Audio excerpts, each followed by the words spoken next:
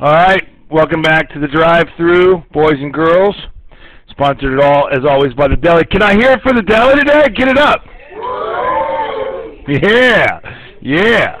All right, so this is number 15 from 5.5. You can see that we are given a minimal amount of information, but then when you think about it, if we're given that something's a parallelogram, we're actually now given like 7 different facts. Do you get that? So it's about using the right ones. We're trying to prove that this line is parallel to this line, okay? Well, if I just extended those, instead of made them segments, made them into like things that looked like lines, and then I took this thing and I drew my transversal, hopefully you can see that if these angles are congruent, then those lines are parallel. Can you see that?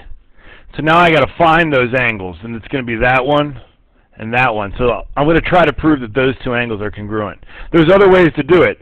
Somebody came up and did it by proving this angle was congruent to that one. That would totally work.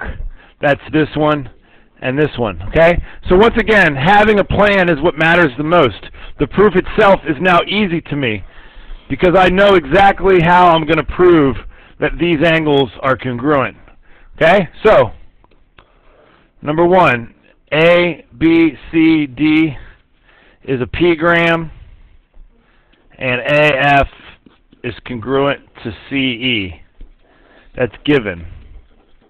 So I have this is congruent to that. Okay?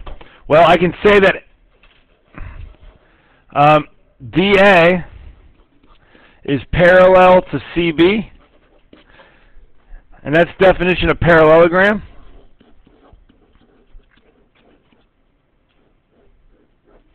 Okay? I can say that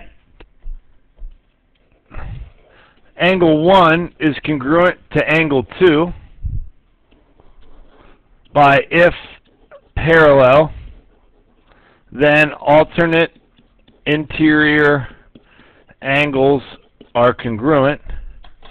Okay? Where am I going next, class? I got one more step. DA is congruent to CB. What's my reason? If parallelogram, then opposite sides congruent. Remember, the definition says nothing about the sides, so I can't say definition of parallelogram. What's that? I said parallel. Now I'm saying they're congruent. That's totally fine. I get what you're saying. So I got this.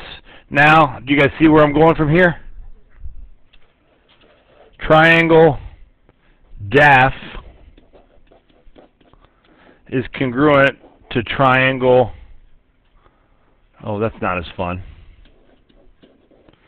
CBE by SAS. So then angle DFA is congruent to angle BEC, angle Beck by CPCTC. Okay? And now I can say that DF is congruent to EB. Sorry, not congruent. Is parallel to ED because if alternate exterior angles are congruent, then lines are parallel. Can I get a boom? That was a good one. How about another one? One more.